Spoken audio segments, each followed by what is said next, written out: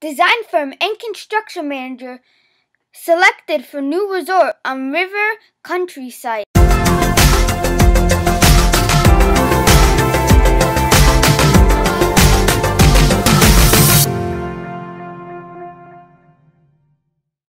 Several sources are reporting that Disney has selected as a design firm and construction management company for the rumored resort being planned for the abandoned River Countryside on the shore of Bay Lake next to Disney's Fort Wilderness Resort. The design firm Wimberly Allison Tung and Gu, now known as WATG, has reportedly been selected as the lead designer for the resort, and Balfour Beatty will be the construction manager for the project.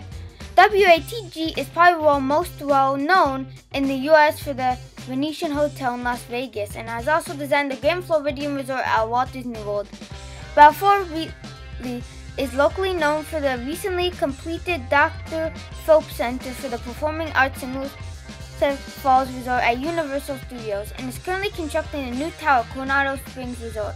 The resort is rumored to cost $350 million to build, not including the major site prep work that needs to happen in order to turn River Country from a water park into a hotel.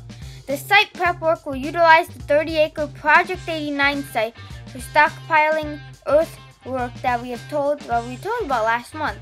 It is expected that the resort will have around 300 DVC rooms, 2 bedrooms equivalent units which can be separated into 1-bedroom units and studios, plus another 400 standard hotel rooms.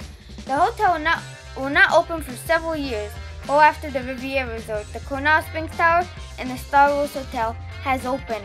Hilly says, "This is exciting and a little disappointing. We never stayed in the campground, but we would always go over at least once for dinner at the Hoop-Dee-Doo.